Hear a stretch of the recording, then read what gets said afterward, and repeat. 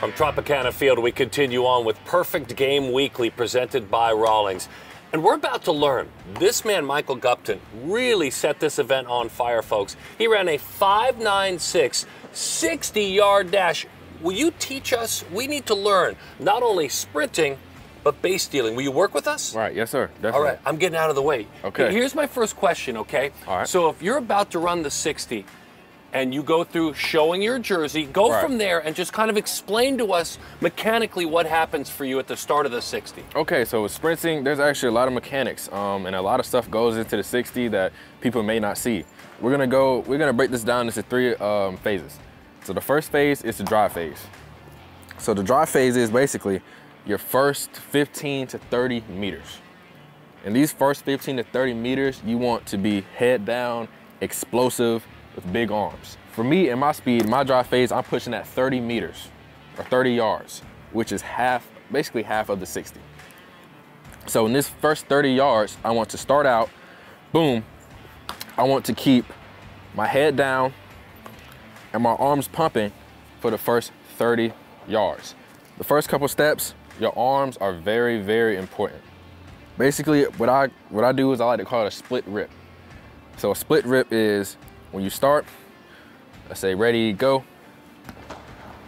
You wanna act like you have a watch on your lead hand and it's coming over your head. Watch over your head, and this is the split, and then ripping your other arm through into the rip. So keeping these elbows high and these first two arms very, very big. Because what this allows you to do is this allows you to get more stride length. And these first couple steps are very vital to cover as much ground as possible so you can slingshot into your top speed. And then from here, I want to shorten my arms. And what I like to think of is my fingertips cutting my leg in half, basically. So now my arms are coming into the 90-degree angle.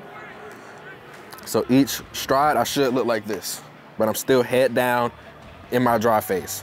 Now let's talk about the transition.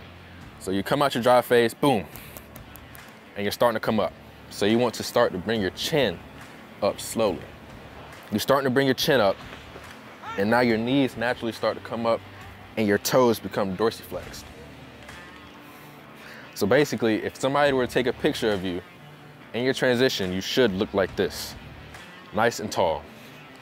So if we walk it all back through, we're starting, ready, go. Boom, split, big arms, rip, big arms, 30 meters, 30 yards, running, transition. Okay, starting to slowly bring my chin up, heel to knee, 90-degree angle, and then top end, nice and tall, through the finish line. You're a track star. I am. Yes. How much were you prepared in part because you are an elite runner? And how much are you a better baseball player? You gotta hit it, right. But how much are you a better baseball player because of the confidence you have with those? Honestly, it's a big relief. I just know if I can get on base, then it's lights out. I also need to, before I wrap this, understand flexibility. Because you're strong, I can see it, you're very strong. But you know as well as I do that I think flexibility, you're gonna tell me, is a huge part of setting a number like a 5.96. Definitely. Expound. Definitely. There's not a lot of ways you can get faster.